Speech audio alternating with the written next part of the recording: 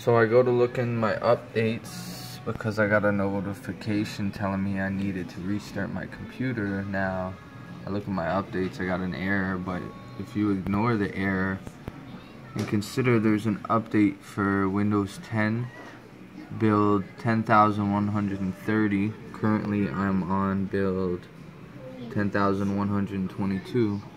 I think the reason why I got the error message is because my computer's already downloaded the update and is ready to install it once I restart. So I'm going to attempt a quick restart and we're going to see how everything goes.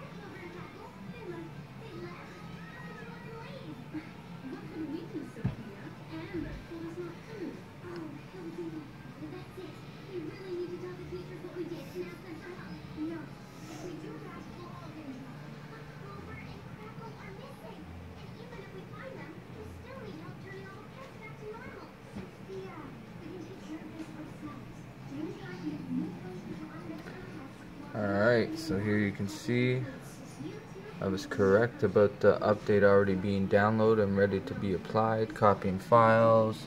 I'm going to pause the video, get back to you in a couple of minutes. Okay, so I'm here after about a minute. As you can see, there hasn't really been much progress. Based on what I know, it usually takes a few hours to install the update for Windows 10.